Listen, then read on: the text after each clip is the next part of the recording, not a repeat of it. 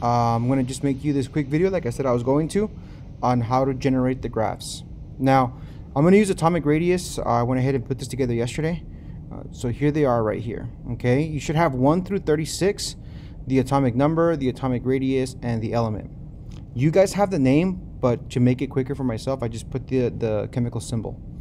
All right, so one quick little trick is I want you guys to notice that with the MacBook and you don't have a mouse, sometimes it's a little bit hard to get all these guys highlighted.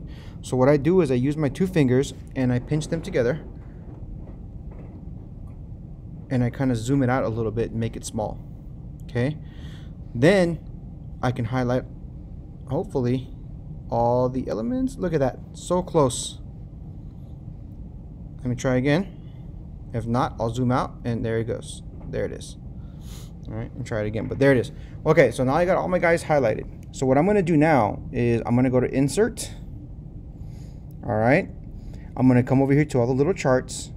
I'm going to select the one that says scatter. If you hover your mouse pointer cursor over each little graph, it'll tell you what it is. So you want to select scatter. When you click on that, you're going to pick the 4th one to the right that has straight lines and markers. So you're going to click on that guy. Okay, now here you're going to come up with all these little designs.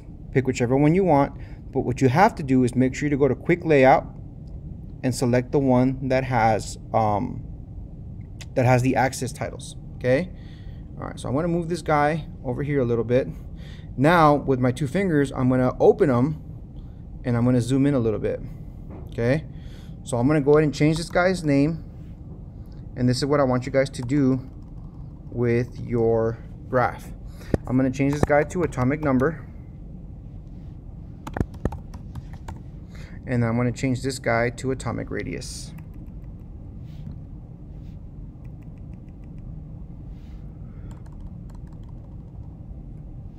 Atomic radius. If I'm going too fast, just pause it and rewind it and do it again. I just didn't want to make you guys like a 20-minute video, so I'm trying to kind of go through it a little bit.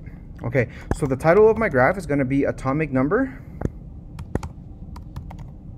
versus atomic radius.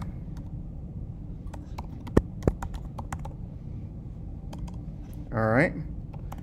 Okay, so this is how you set up your graph. Okay, you have to have all these things before you put it into your notebook. Now I'm going to show you something else real quick. I'm going to scoot this over. All right, and I'm going to come over here to my element names. I'm going to zoom out a little bit. All right. There we go. Okay, now what I want you to do is I want you to click on one of the little dots on your graph. You're going to click on that. And then with a 2-finger click, you're going to click on it again. And then you're going to add data labels right here. Boom. Okay, now what it's going to do, it's going to default to adding the numbers. Don't worry about that. Okay, we're going to format these guys now. So once again, go back to the dot. You're going to do a 2-finger click, and then you're going to format data labels. Okay, you're going to format data labels. All right. So when you do that, a window's going to open up to the right. Okay, and then what I want you to do is I want you to select value from cells. Okay, and another window is going to pop up. It's going to ask you what cells do you want to use for the labels. Okay, that's when you're going to come over here and you're going to highlight your names. Okay, so let's see if we can do it. Include all of them all the way down. No. Okay, so let's zoom out. Okay, value from cells. And now you're going to go back and do the same thing. There they are. Okay. Don't worry if you can't see them right now. You're going to click OK. Okay. And then you're going to uncheck Y value. Uncheck Y value. That's going to take away those numbers. Now, right now it's hard to see, but once you close this window, okay, and you zoom into your graph, you're going to be able to see it a little bit clearer. Now, this is why I wanted you guys to stretch it out real big. You see how everything's kind of jumbled up? Okay, what you're going to do is you're going to stretch it and you're going to make it bigger. And this is exactly why I wanted you to make it bigger.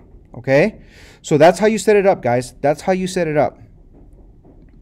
If you have any questions, feel free to ask me. But for right now, I just try and do it from the video. This is, again, going to be in the collaboration space, and I'll let you guys know that during class. But watch the video, and I want you to set up all of your graphs just like this, okay? Good luck.